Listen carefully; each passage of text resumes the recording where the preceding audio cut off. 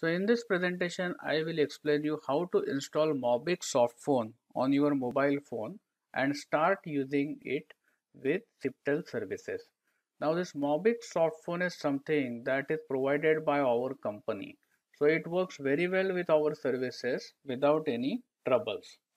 So you would have received an email from our staff which includes 3 QR codes like this. Now out of this first QR code that is on the top is actually your login information in the Mobyx softphone, and the 2 QR codes that appear below actually help you to download the correct software from Android and Apple Store. So let's see how this can be used. Now I am using an Android phone. So I am going to use the first QR code.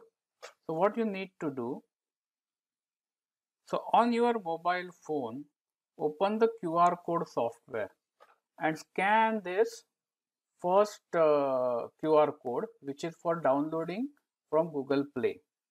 Then open the website and install this softphone. Now it will take few minutes over here, so I will just leave it as it is and I will come back once it is installed.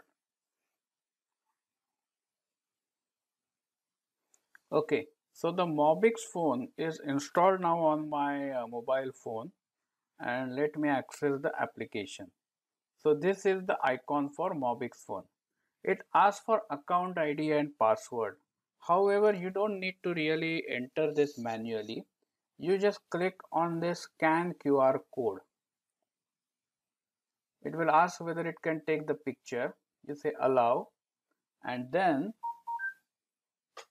so once I scan that QR code on the top, system is automatically going to detect the setting and log in for me. So let's wait. Okay, I will allow the permission. Allow Mobyx to record audio, allow.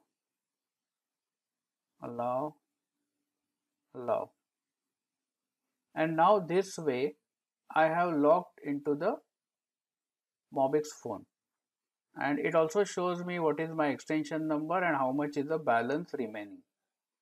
So this is the way you can install Mobyx phone on your mobile phone and start using it. Thank you.